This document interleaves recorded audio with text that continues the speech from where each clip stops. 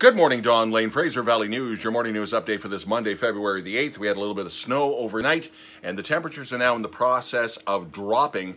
And the irony is, with the Ann Davis Society, on February the 20th, they're going to hold a virtual Coldest Night of the Year campaign to bring awareness to those who are living on the streets and have to try and stay warm on the coldest night of the year. Ironically, that coldest night will come this week. We are looking at Tuesday, Wednesday, and maybe Thursday night, temperatures dipping down to around -10. No snow, but it will be cold. So we're going to keep up to date on that. If you can, and make donations of either blankets, jeans, socks, underwear, male and female, to the various organizations in the Fraser Valley, whether it is community services, whether it's Salvation Army. If you can help out, this is the time of the year where those in need really are in need. So there we go.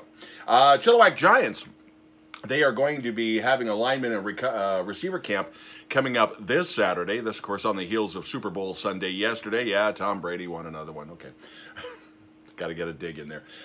Invasive species, another forum coming up this week between the 9th and the 11th, so between Tuesday and Thursday. I know with the cold weather, it's kind of hard to think about what invasive species can do, but it won't be long where we have spring, and then we got to worry about this stuff, especially places like Hope Slough and such like that.